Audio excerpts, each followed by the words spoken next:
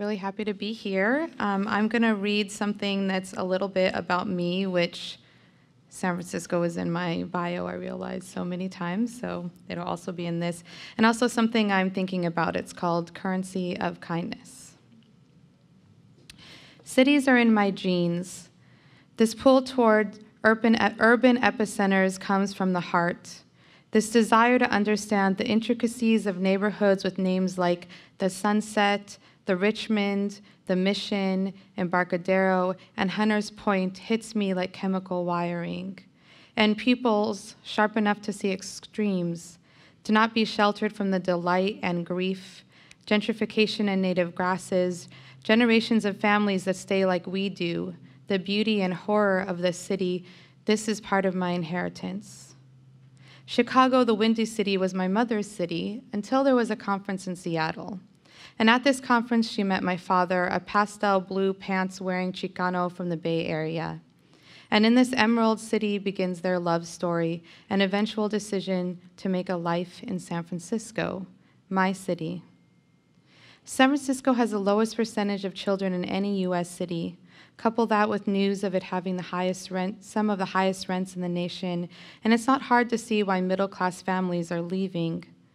Statistics like these encourage fleeing, and this fleeing encourages us to turn our backs in San Francisco, but let's be clear, it's not just those in the highest income bracket that are left to make up San Francisco. There have always been working class and poor people living alongside the middle class and owning class.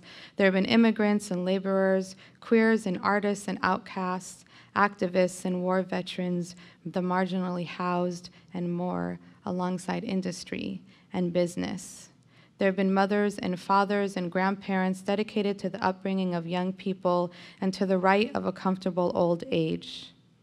There are individuals and families that don't have the luxury of easily living or that don't want to leave, despite the threat of being pushed out. I'm talking about the girls and boys growing up here and their families. I was once a little girl in a working class family in San Francisco, and now I'm a woman still complexly in love with her city. It's with this love and commitment that I speak to the currency of closeness and kindness. Call it barter or trade. Far before the city of San Francisco, the native people of the land traded abalone, salt, feathers, obsidian, and more. The currency of relationships relies on human elements, trust, and friendship, and ingenuity. Like many, I learned firsthand the currency of relationships, and it's what's allowed my family to stay in San Francisco. I was born to my city at the very start of the 80s at San Francisco General Hospital. Shortly after my birth, we moved to Hayward. But right before my 10th birthday, my dad had brief success in the computer world, bringing in more money than my family had ever seen, so my parents jumped on the opportunity to move back to San Francisco from Hayward. My dad lost his job shortly after moving, but my parents were determined to raise their 5 daughters here. Their main source of income was a sewing business. They filled orders for a furniture shop in the city. My dad designed, measured, and cut the orders, while my mom, a talented seamstress, completed the sewing. She used these same skills to update our wardrobes with shirts and skirts made of fabric of our choosing.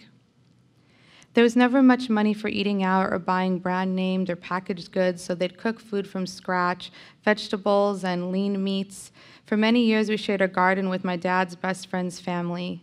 Noticing a neighbor's empty lot and dilapidated stairs, my dad and Dan offered a trade.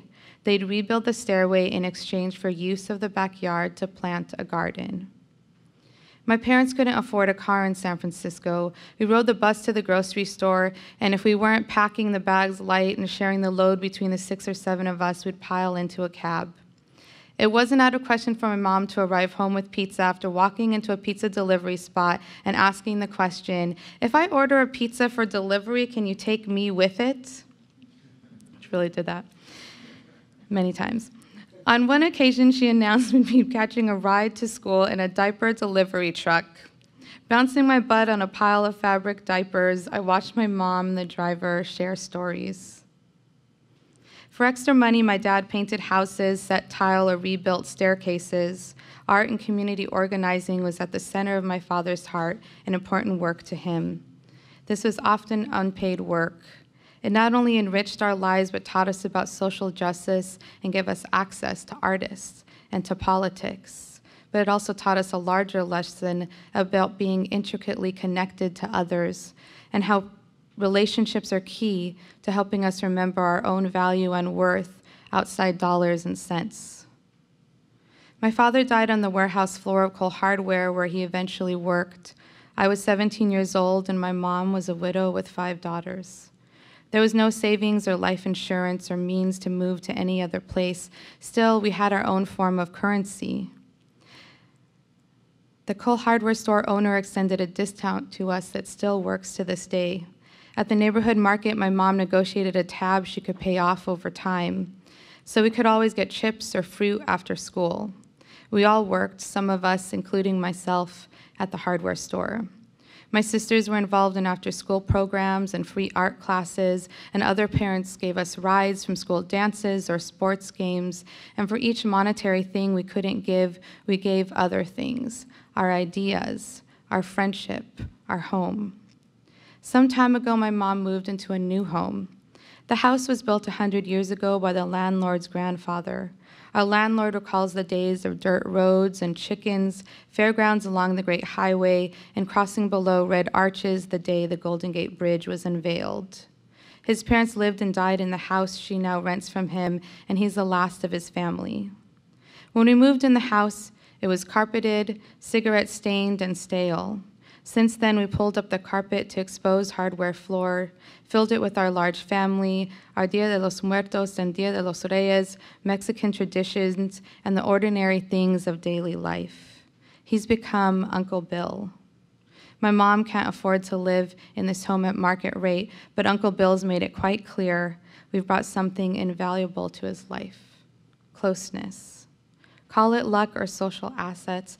I know there are many barriers, and not everyone has the chance to negotiate as we have. But ask around, you'll be surprised to find more stories like this. This is for those who believe in relationships above all, my mother and father, my friends and their parents, to the queers and the artists and the organizers, the landlord with dwindled family, to the diaper truck driver, the delivery man, and more.